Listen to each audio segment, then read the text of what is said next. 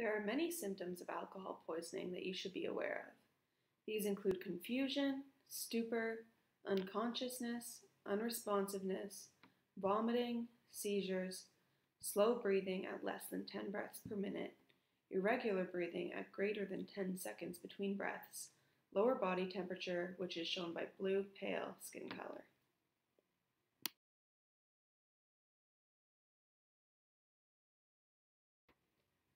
If someone's extremely intoxicated, it's important that you place them in the recovery position. The first step is to raise the person's closest arm above his or her head and prepare to roll them towards you. The second step is to gently roll as a unit, guarding their head as you roll them.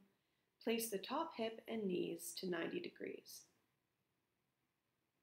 The last step is to tilt the head back slightly to maintain an airway and position the face and mouth downwards to allow fluids to drain out of the mouth.